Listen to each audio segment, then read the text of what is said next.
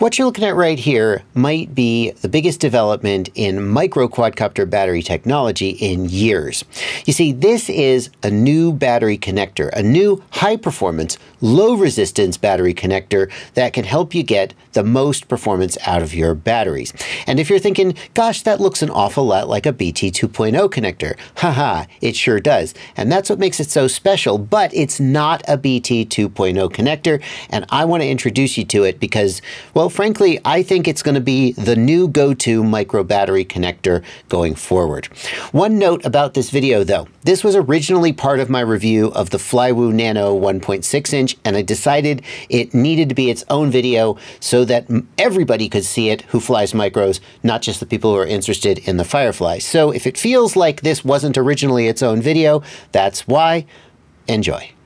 Flywoo are shipping these quadcopters with a new kind of battery connector. On the 2S versions of this bird, it comes with an XT30, which is a great connector, but is a little bit too big and heavy for a quadcopter of this size.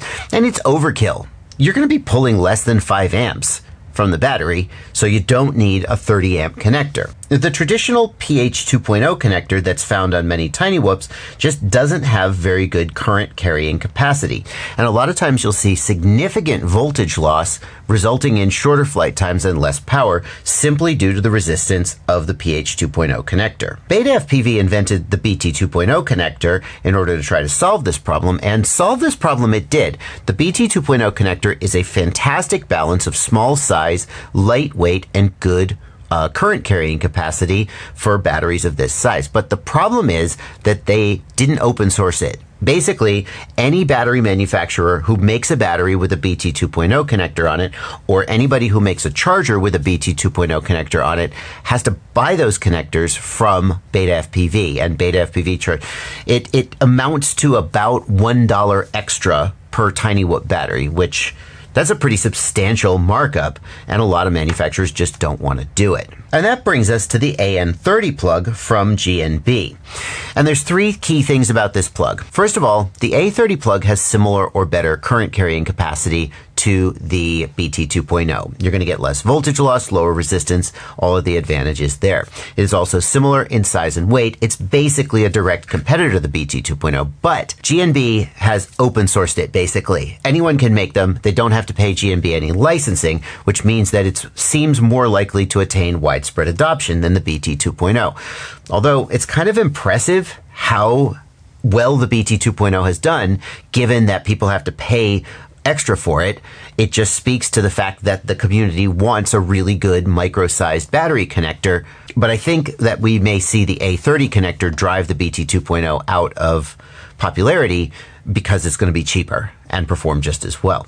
The other thing you need to know about the A30 connector is that it's sort of compatible with BT 2.0, sort of, but not really. You see, GNB couldn't just rip off the BT 2.0 connector and say, oh, look, we made one. It looks exactly the same and it fits the same. And Beta FPV would, well, I don't know what they would do because Chinese companies don't really have a great reputation for respecting each other's trademarks, but they didn't do that. They made one that was ever so slightly different so they could say that they weren't copying. And the difference, as you can see, is that the A30 connector has a tiny little groove right here in the side, and the BT 2.0 connector does not. And what that means is that a BT 2.0 battery will not plug into an A30 connector. Although you could probably jam it in there, or you could just file off the little ridge if you wanted to. But ostensibly, at least, it will not plug in. But the A30 plug will plug in to a BT 2.0 plug on a charger. And that means that if you have a charger that you use to charge your BT 2.0 batteries, you will also be able to charge your A30 batteries. But you will not be able, not without some force or modification, to use your BT 2.0 batteries on these A30 connectors. At least, I guess you could change the plug if you really cared about that. Will it plug in? I gotta know. I gotta know, right? I gotta just try to jam it in. It's not gonna hurt anything. Surely they didn't reverse the polarity, right? Surely they wouldn't have done that. Let's just double check. No, polarity is the same. All right, let's see if it'll plug in. I'm just gonna stick it in. It doesn't want to go. Oh yeah, it'll just frickin' go right in there. It'll go right in there. It's not, you don't even have to push that hard. So yeah, it's cross compatible with BT 2.0 both directions.